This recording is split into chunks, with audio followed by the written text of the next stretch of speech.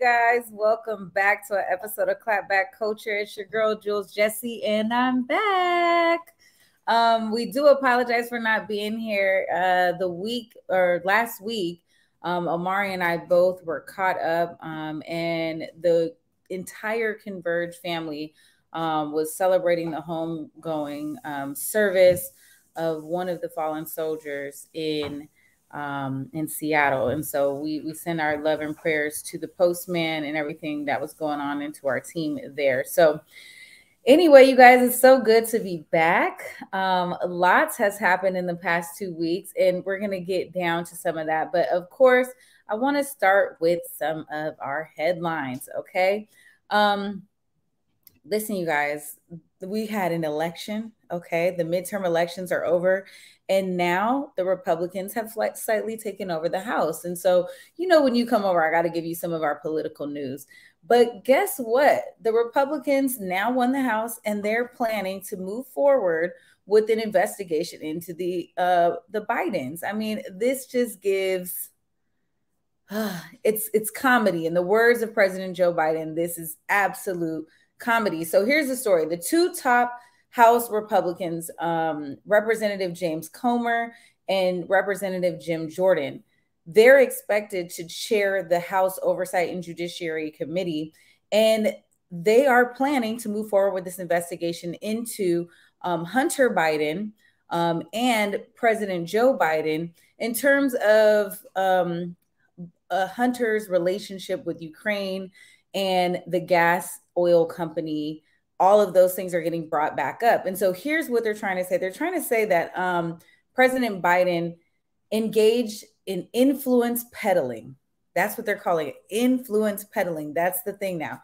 And so they're basically alleging that President Biden, during his term and serving as vice president under the Obama administration, may have benefited financially. So all of that stuff is getting resurfaced, and they would like to use their time as the head of the committee on oversight and judiciary to investigate President Joe Biden. And, Republicans are expected to hold a very slim majority, right? And so we know that we're going to see some shift in the House. However, it's not going to make much of a big outcome, right? Or at least in a sense, it's not what the GOP essentially had forecasted during the midterm elections. They just thought it was going to be this red wave, and it turned out not to be. So to win the House and then to say, okay, our focus is going to be on this investigation with President Joe Biden. We want to see if he benefited financially during his term as vice president, and we're going to take him down. I think this is honestly a witch hunt. The White House has shot back, calling the investigation a conspiracy theory. And I second that notion that it's absolutely a conspiracy theory. And to be honest, and to be quite frank, who cares? I mean, I think as the American people, if Joe Biden had some influence in his son's business dealings, I feel like that's par for the course in terms of what everybody else is doing. I mean, corruption at that level, whether big or small, is just there. And so it's hard to, I think, for Hunter Biden to go into any business relationships without having that business representative know that he is the son of a vice president, or now a sitting president of the United States of America. So that absolutely is at the forefront. Everybody knows that. And so with that being said, these guys are going to be looking into bank statements. They feel like they have some money transfers between Joe Biden and his son Hunter, and they're going to try to tie those to the business dealings to see if there's anything mucky in the waters there. And they say that we believe, he may have been involved financially in some of the business dealings, but at the very least, we believe we need to investigate if these shady business deals have compromised this White House. It's just nothing to be said about that, you guys. It's just nothing to be said about that. So that is what House Republicans are going to be spending their time on. Welcome to our government. All right, you guys. Moving forward, I wanted to just bring this case full circle. You guys know I love me some good law, but Gabby Petito's family was awarded a $3 million wrongful death judgment for from the estate of Brian Laundrie. That's, you know, her boyfriend who allegedly murdered her. And I'm going to say allegedly because it's not necessarily proven, but we're almost sure that happened. And the judgment basically comes after. And if you could just pull that overlay back up, there's a tweet from a reporter who has been following this story. And he basically says the judge ruled for Gabby Petito's parents in the amount of $3 million. The estate isn't worth anywhere near that amount. So the $3 million is mostly inconsequential.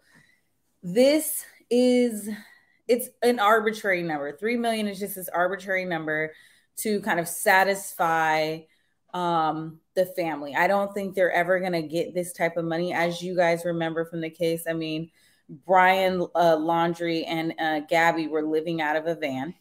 I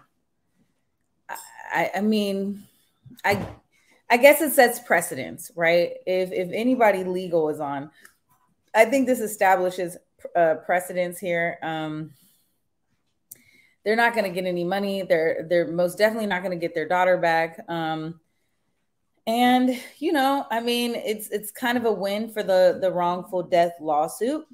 And, you know, again, here we are, you know, this is full circle. Gabby was reported missing, you guys, if you remember back September 2021. So we are a year post that, and then they get this judgment. So this is just more symbolic than it is anything. So congratulations to the Petito family on this victory. Even though you won't see any monetary movement, I think this is still a win for their family. What are your thoughts here? You guys let me know. What else do I want to talk to you guys about? Oh, where are all my Swifties? Any Taylor Swift fans in the house? I'm not a Taylor Swift fan at all. I don't know any of her music, unfortunately, which is crazy because as big of a star as she is, I couldn't quote anything that has anything to do with Taylor Swift. But I do have a colleague, Nicole, if you're watching. Hey, girl, hey.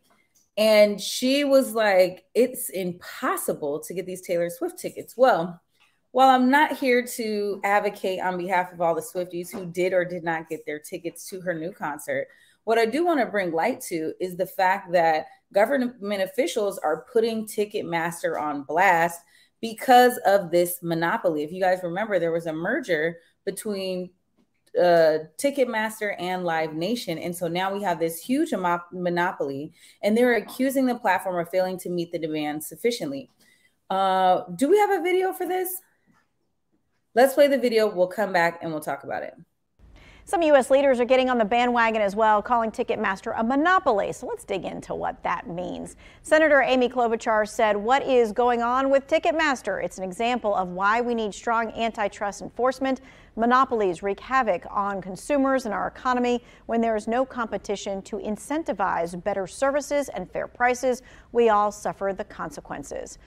AOC said, daily reminder that Ticketmaster is a monopoly. Its merger with Live Nation should never have been approved, and they need to be reined in. Break them up. Well, Wake Forest University Assistant Professor of Finance Kenneth Ford gives us the finer points of a business monopoly.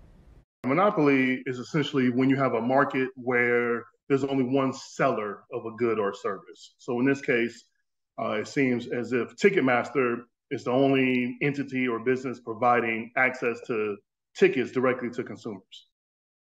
Well, Ford says Ticketmaster acts as a monopoly in many different ways. When it joined with concert promoter Live Nation, it really took over the live music market. But the situation that we saw with Taylor Swift ticket sales isn't what the government would typically go after.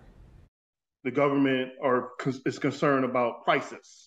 Right. So if two banks merge and now there's only one bank in the area, is that going to hurt banking prices for consumers? Or and in this case, the prices per se weren't hurt, but rather access to buying the tickets. Right. The system crashed and it couldn't handle the demand for people wanting to buy tickets at that time.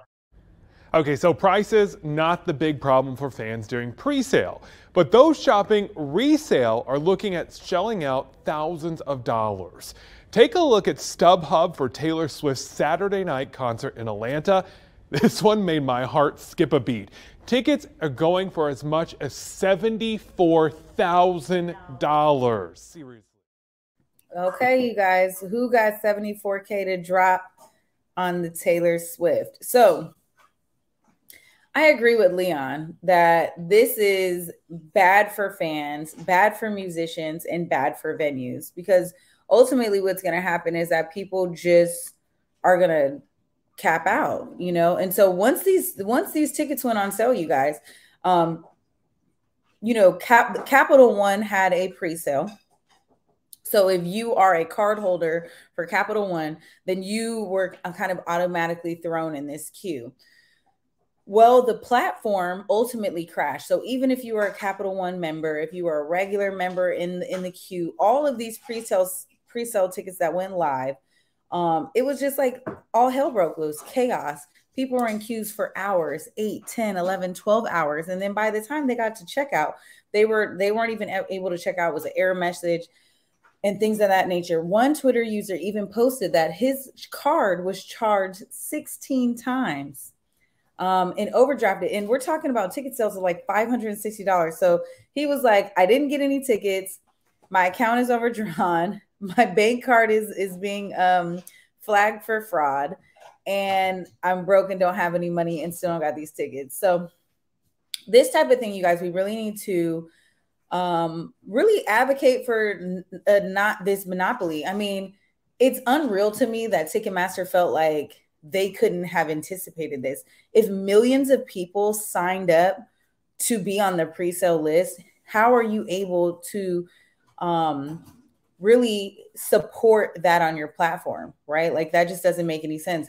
But if this was broken up and you could buy your tickets from multiple websites, from multiple sources, you wouldn't have this problem. And then you wouldn't have this huge inflation on ticket sales. So I also feel like fans, as well as musicians and artists, should really, you know, advocate for that, for a breakup, right? There has to be a breakup because it's $72,000 for a ticket on top of all the scams, right? So people who are really interested, you know, this concert's not even, I think, until summer of 2023. So folks are trying to buy these tickets now. I urge you to wait, okay? Because the scammers are out there, you guys. They are planning to take your money. There's a lot of shady business on the internet to get these tickets. And, you know, just sometimes you just might not make it. So with that being said, Ticketmaster isn't even selling the tickets anymore. How about that? Like that, how ironic is that? So I guess it is what it is. They said, you know, they described the platform as historically unprecedented demands. That's what they put out in a tweet. So it sounds like they're a little bit proud at the millions of people that tried to jump out here. But I don't think that was the intention of Taylor Swift in the beginning of all of this. So let me see, you guys. Before we move on, I do want to talk about one more topic. I want to talk about your boy Elon Musk, child. Lord have mercy. What are your guys' thoughts on Elon Musk taking over Twitter? As you know, he has stayed in the news, but recently a memo has come out where he has given employees an ultimatum. He is saying, listen, either you're going to commit to, and I quote, extreme hardcore work, or you can get out, okay?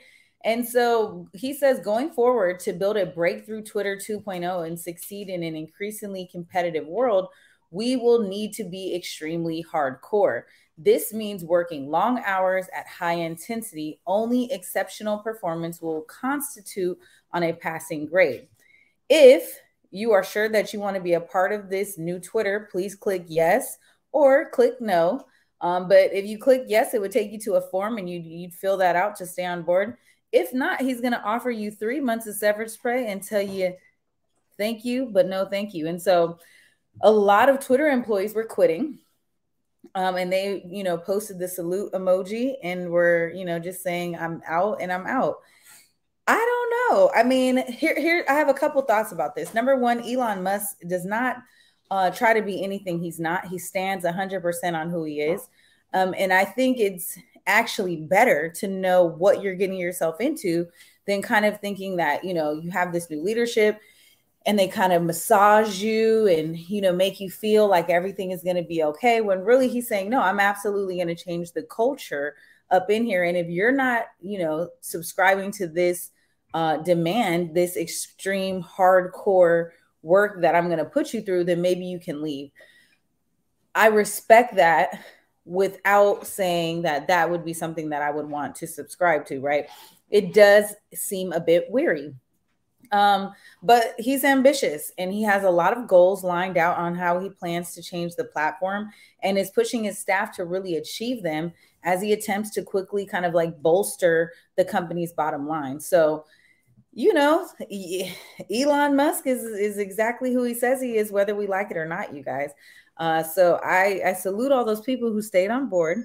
I'm interested to see how the culture at Twitter will make or break the platform.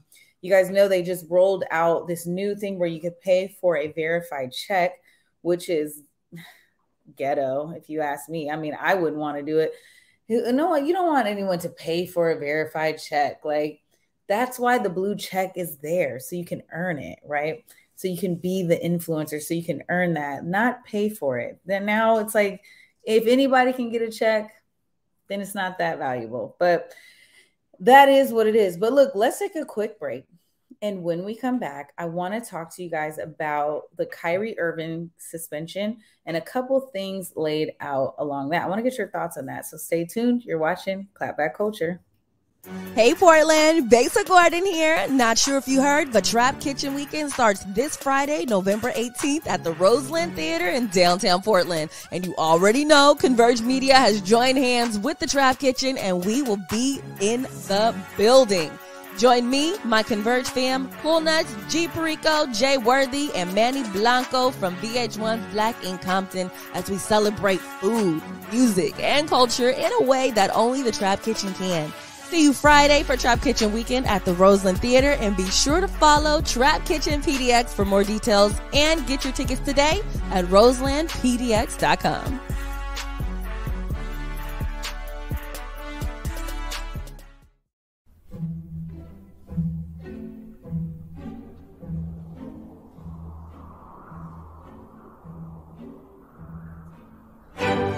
A world of wonder awaits at Pacific Northwest Ballet's The Nutcracker. Treat your loved ones to the Northwest's favorite holiday tradition at Seattle Center's McCall Hall. Tickets start at $27. Visit pnb.org. COVID-19 hurt my income, my health, and my family. We were about to lose our home when we heard we might be eligible for homeowner assistance funds from the government. We called 1-877-894-HOME, and a housing counselor stepped in, talked to our lender, and saved our home. Federal funding details at washingtonhaf.org. That's washingtonhaf.org.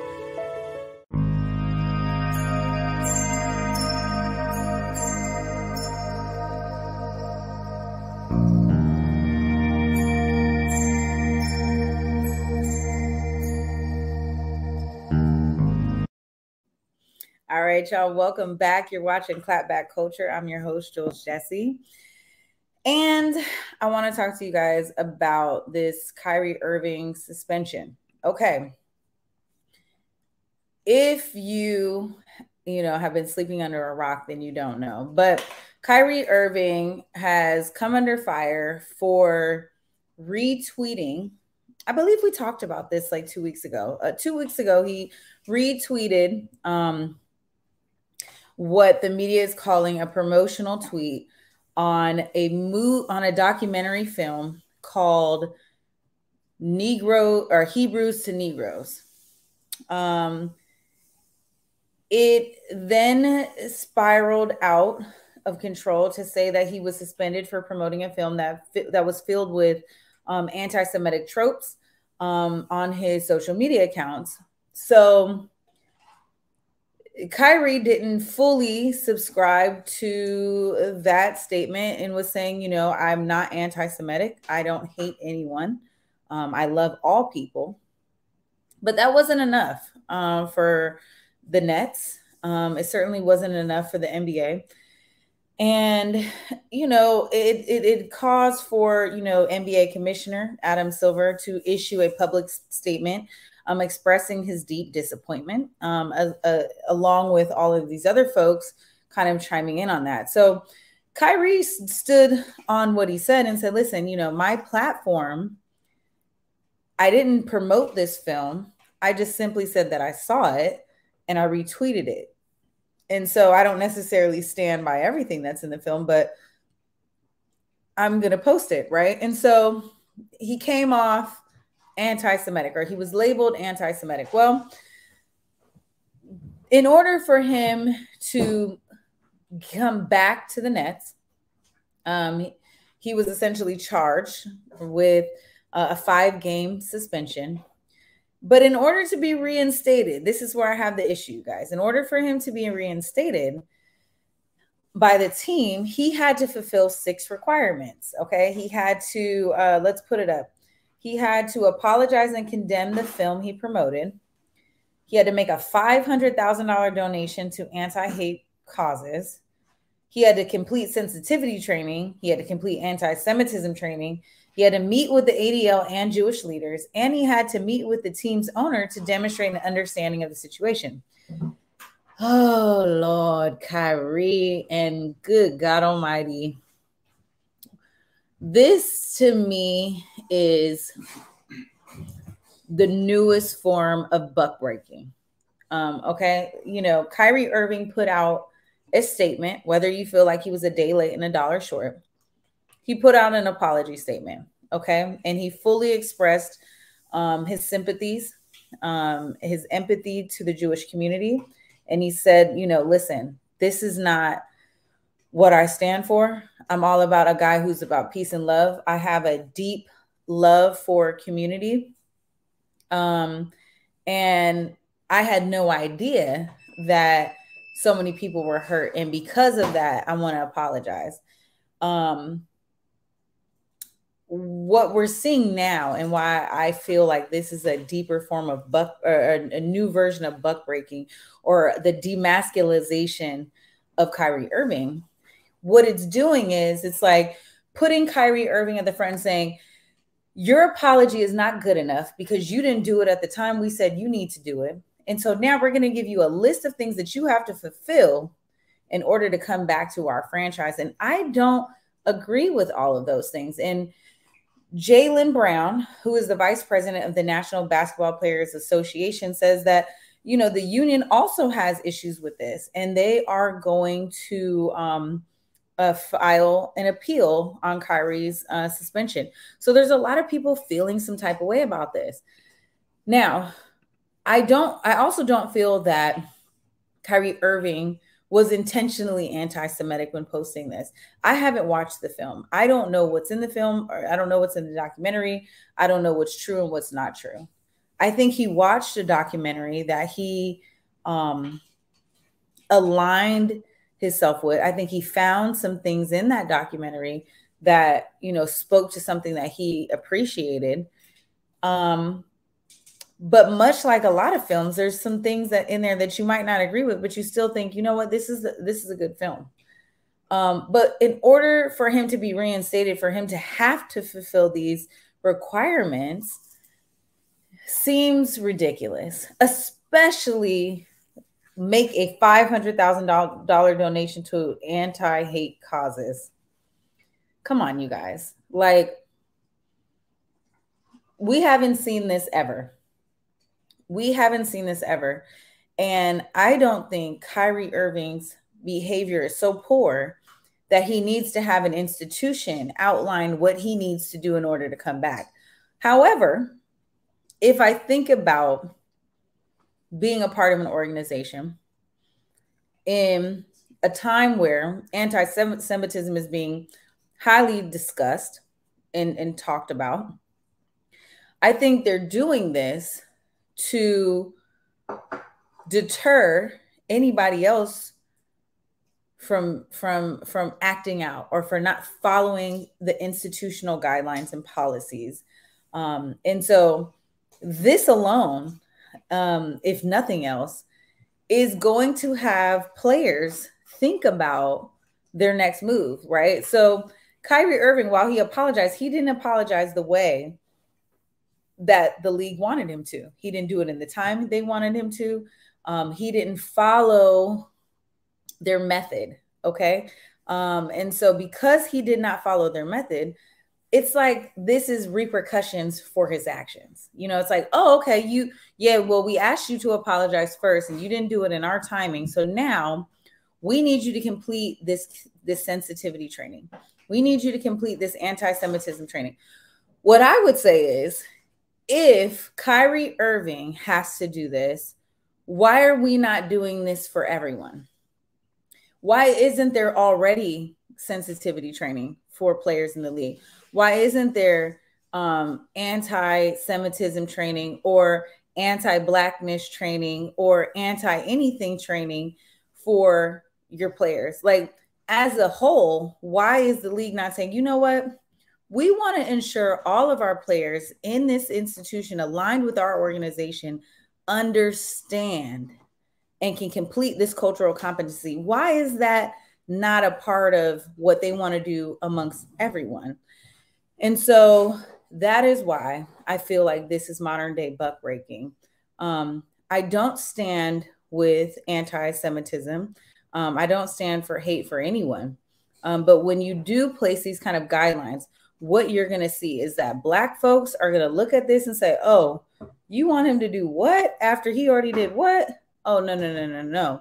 Because that's what it feels like to us. So if we are going to say that he should be suspended, suspend him. If you want him off the team, kick him off the team. But to have him go through and fulfill all of these requirements, to me, just feels like that extra push that's totally unnecessary. And so I don't support that. I'm looking forward to the NBPA and their appeal. I don't think they'll win it. In fact, I'm not even sure if Kyrie Irving has fulfilled all of these things. If you guys can let me know. I do feel like I remember, and I could be very wrong, that he attempted to make a donation to an anti-hate cause or to a Jewish related cause, and they returned his money. They didn't want to accept his donation, and I get it. I mean, I wouldn't want, why would you? So I think the attempt was probably good enough, but we'll see. We will see what happens. I hope that people can look at this from both sides and understand that Kyrie Irving is a human being and that we all tend to make mistakes or don't fully understand how our alignment with some things may make others feel inferior or make them feel pain or hurt. And that we're able to say, okay, you know what? That's not cool. And I understand why that's not cool. But to take it a step further, which I think the league is, I'm disappointed in that. And I don't stand and I don't agree with that at all. All right, you guys, I have some other stories. Have you guys heard about this? There is a girl named Shanquilla Robinson. And on, I believe, Sunday night or Monday night, where she took over social media because of this wrongful or this suspicion around her death. I have a video. We're going to play the video and then we'll come back and we'll talk about that. Cuddy, can you go ahead and play that Shanquilla Robinson video? It's like a nightmare, man. It's you know, I can't even sleep. I'm just frustrated. My heart is just aching, man. And, you know, as a father, man, you know, a praying man. Bernard Robinson is begging for answers about how his daughter, Shanquilla, died last month in Cabo. I just want some truth, because this don't even add up right. He says he and his wife were told Shanquilla died of alcohol poisoning, but the autopsy says she died due to injuries to the spinal cord and neck. A video has now also surfaced showing someone attacking Shanquella. Through the grace of God, I think I'm gonna get to the bottom of it, sir. God not gonna fail me. It's gonna come out. It's gonna come out. Information out of Cabo authorities has been difficult to obtain, so I called phone numbers associated with all of her friends who went on the trip. The subscriber you have dialed is not in service. Most of the numbers are now disconnected, but 2 of them went straight to voicemail. Sorry, mailbox is full. I texted both of them and also paid them a visit since they have Charlotte addresses. No one answered at the first store, and the same with the second. And while no one was home when I rang the doorbell this afternoon, a neighbor did tell me this morning they spotted CMPD outside this person's home. I sent an email to CMPD asking why they were there. CMPD says they are not involved in the investigation since the case happened in Mexico. I also sent an email to the Records Division asking for a police report, and I was told it will take 24 hours for it to be available. As Channel 9 continues to seek answers, so does Shanquella's dad. I'm not giving up. I am not giving up. I'm very confident that I'm gonna have a peace of mind. All right, you guys. So this is a tragic story of all y'all, your friends ain't your friends. So let me help you guys piece the story together. So Shanquella, she's 25. She went from Charlotte to Cabo with a group of friends. The day she got there, she sent a message to her mom and said, you know, the chef is here. You know, he's making us some food, some tacos, some salad and stuff. You know, her mom was like, go ahead, have a good time. So she got to speak to her daughter then. Actually, I think it was a phone call, and they spoke on the phone and everything was all good. Well, her friends called the mom the next day and said, Shanquella is not feeling good. She's not doing good. We think she has alcohol poisoning. There was a boyfriend. I don't know if he's a boyfriend or if he's just someone that she's like romantically kind of involved with. He is the only friend who came out and did a video posting to talk about what happened or his version of stories that happened. So he says he didn't show up the same day that everyone else did. He came a day later. When he got there, he called the friends at the villa who said, Shanquella's not feeling good. We think she got alcohol poisoning. The concierge and the nurse are going to come over here and check her out. He says when he got there that she was non-responsive. Okay. What I showed you guys in the news report is a video that leaked of Shanquella being beaten by one of the girls in the villa. Okay. And you guys can go online and see the full video, but Shanquella is totally naked.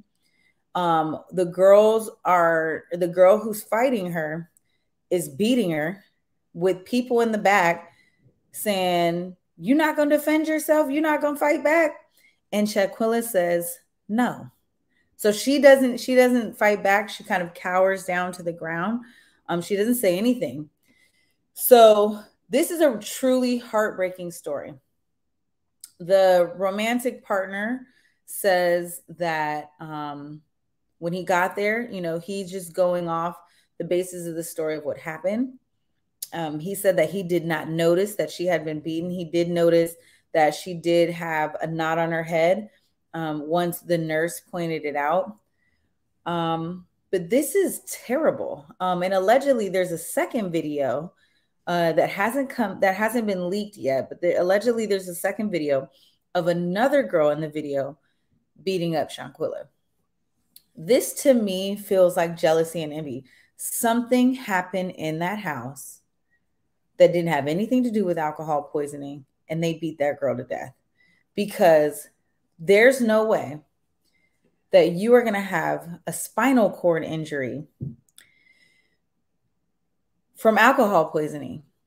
Okay. And so that is the autopsy report. That's what's coming out. On top of the fact, and this really raises a red flag to me, is that the whole group left Shanquilla's body there. If I had a friend that passed in a different country, you better believe I am not leaving until everything is taken care of with my friend. I'm not going to leave my friend behind. So to me, this feels like, I mean, do you guys agree with that?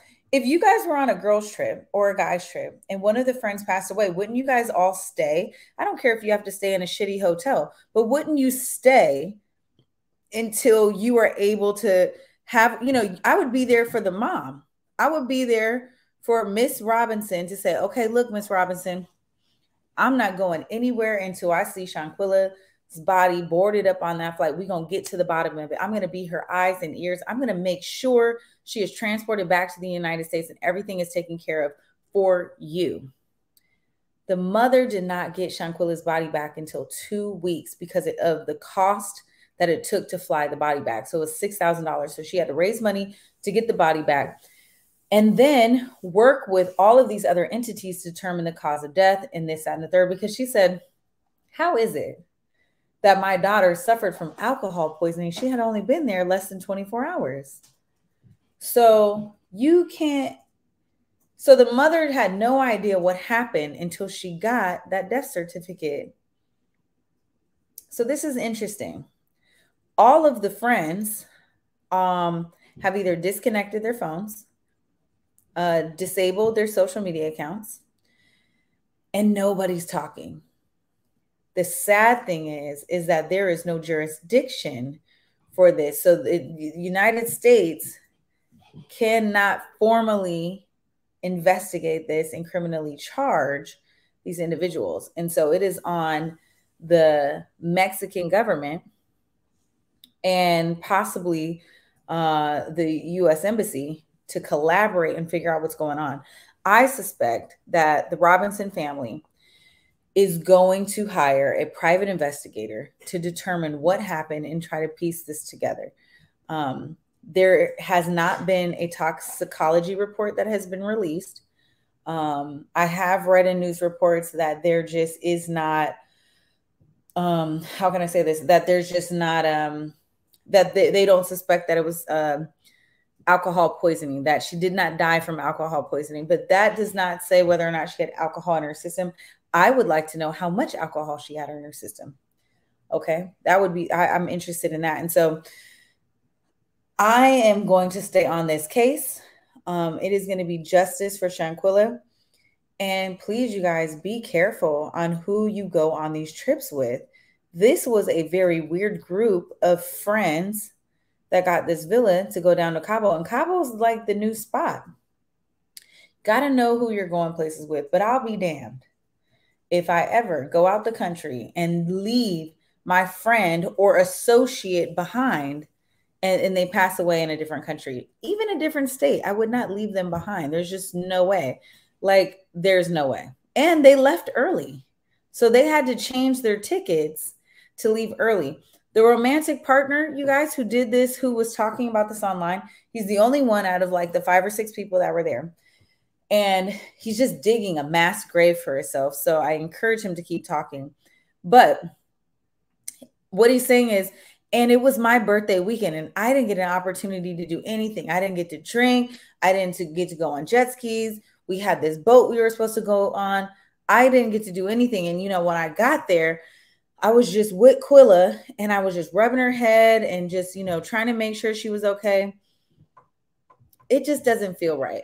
If Rodney showed up to a trip and I was sick and non-responsive, there would be no way that he would not be looking me over from head to toe. There's just no way. There would be no way that my good girlfriends would not be looking me over from head to toe to say, what is wrong with you? If she had this spinal cord injury, even if it wasn't something that you couldn't see, if you knew you guys got into an altercation, into a fight, more should have been done. And so this is absolutely a cover-up. So there's that, you guys. Well, look, let's take a quick break. When we come back, I have some big news I want to share with y'all. So stay tuned. You're watching Clapback Culture. Join us this holiday season at the Fifth Avenue Theater and feel the power of love overflowing with The Wiz. Filled with soaring soul and R&B songs, it's an effervescent explosion of music, dance, and magic your whole family will love. Ease on down the yellow brick road with Dorothy as she learns home isn't really where you live, it's who you love. The Wiz at the Fifth Avenue Theater, November 19th through December 23rd. Tickets at fifthavenue.org. Hey Portland, Basic Garden here. Not sure if you heard, but Trap Kitchen Weekend starts this Friday, November 18th at the Roseland Theater in downtown Portland. And you already know Converge Media has joined hands with the Trap Kitchen and we will be in the building. Join me, my Converge fam, Cool Nuts, G Perico, Jay Worthy, and Manny Blanco from VH1's Black in Compton as we celebrate food, music, and culture in a way that only the Trap Kitchen can. See you Friday for Trap Kitchen Weekend at the Roseland Theater, and be sure to follow Trap Kitchen PDX for more details and get your tickets today at roselandpdx.com.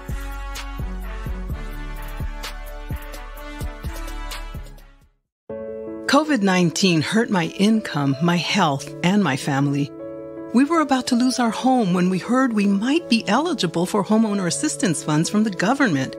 We called 1-877-894-HOME, and a housing counselor stepped in, talked to our lender, and saved our home. Federal funding details at washingtonhalf.org. That's washingtonhaf.org. Habari Gani. My name is Noni Irvin, and I am the creator and founder of Kanara Park Kids, as well as the president of our sister nonprofit, Black for Charities, a 501c3 fiscally sponsored by Shunpike. Together, we are hosting the Kwanzaa Awards because it is important that we acknowledge and recognize the contributions and efforts of individuals and organizations who are showing us what the Kwanzaa principles look like throughout the year. The nomination window is open October 1st to November 30th, and yes, you can submit more than one nomination. Eligibility is simple. Individual award recipients must identify as Black, African American, or Pan-African, and organization award recipients must be 100% Black owned if for-profit or 100% Black led if nonprofit.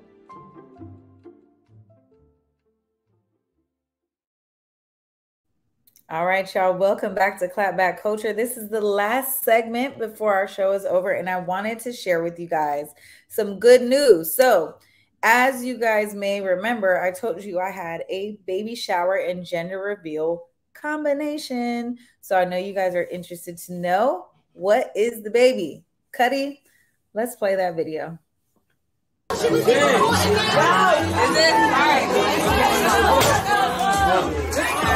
Oh, it's in the box. It's in the box, y'all. She got the key. She got the key, y'all. Let's see what pop out. Drum roll, please. It's an engagement ring. Engagement ring. I know it. You'll see. I know it. I know it.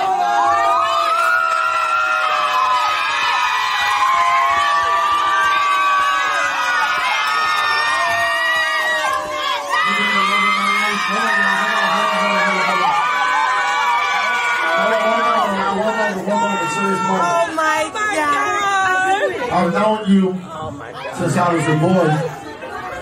You made a lot of mistakes, but I made you a lot of promises. I've come through on all my promises, except this one right here. I'm so thankful for everything that you've had, and it's so important to me when we talk about breaking chains that I really break this chain of being accountable in the way that I need to be accountable. I'm ready to be the man that you need me to be. I'm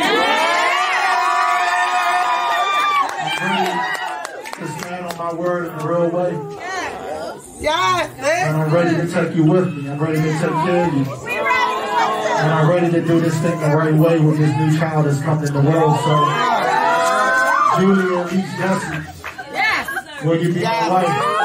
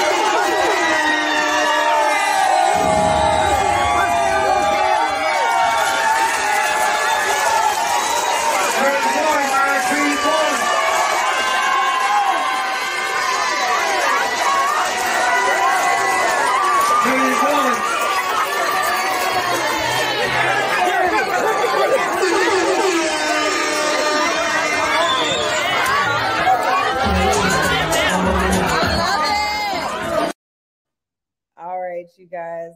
I'm still teary-eyed. Okay.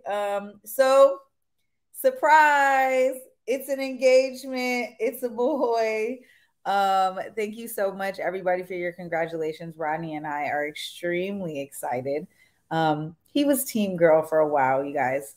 So this was good. Man, I'm still shocked and surprised and overwhelmed and excited. And this baby is just growing and growing every day. So, you know, I want to continue to bring you guys along my journey, my road to discovering on what it means to be a mom, what it means to be a wife. And so this is really exciting to be able to live this, but also to be able to share that with you. So just a little piece of happiness before we end our show tonight. So that's it, you guys. Hashtag Black Love all day long. Thank you, Miss Dia. I hope you guys enjoyed tonight's show topics. I will be coming back to you. Oh, next week. You guys, next week is Thanksgiving. So we won't be here, but we will be back the following week. And then we're going to take off for the holidays, and we'll be back at the top of the year. So you guys know how I am. I'll be documenting everything. Make sure to follow me on Instagram and Twitter at Treasure of JULES. You know what it is. In the meantime, celebrate Thanksgiving with your family. Let me know something that you're grateful for. Eat too much food, drink a little too much wine, and just kick back and enjoy this holiday season with your family and your loved ones. You know, this is good. This is good. This is what we do it for, right? All right, you guys. Well, I appreciate you always showing up to be a part of Clapback Culture. Until the week after, I'll see you soon. Stay peaceful.